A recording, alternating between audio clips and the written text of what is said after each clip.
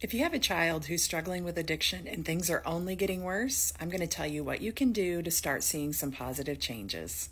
I'm Heather, and I help mothers worry less and create more connection with their child who's struggling with addiction. Healing can happen today. You do not have to wait for recovery. Follow me to learn more.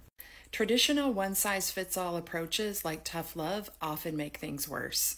All humans are made to move towards pleasure and away from pain. That's why drugs that light up the reward center of the brain are so powerfully reinforcing.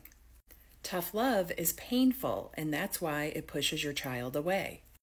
Studies show that connection is an important part of recovery, and people with more to lose are more likely to be motivated to change.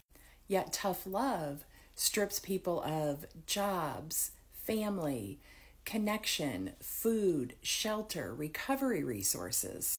If you're using tough love and anger and things are only getting worse, try looking at why your child's substance use makes sense. Does your child's substance use make sense because it helps them deal with depression, anxiety, or trauma?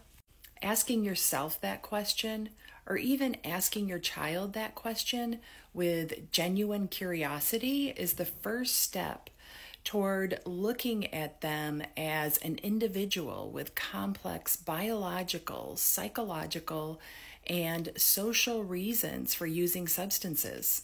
That open communication, along with compassion and connection, can be the beginning of collaborating with your child on their health and wellness.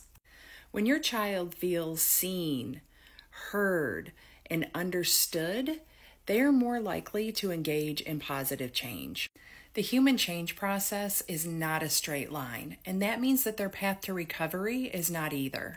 It's also not the same for everyone, so try not to compare.